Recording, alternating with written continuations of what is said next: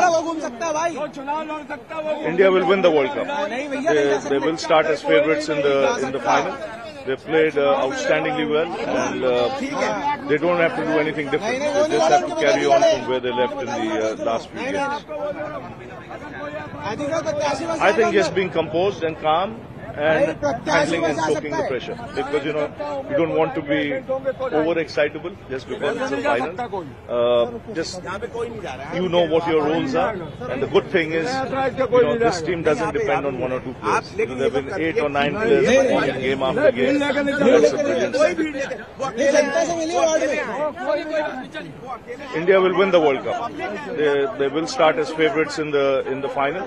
They played outstandingly well, and they don't have to do anything different. They just have to carry on from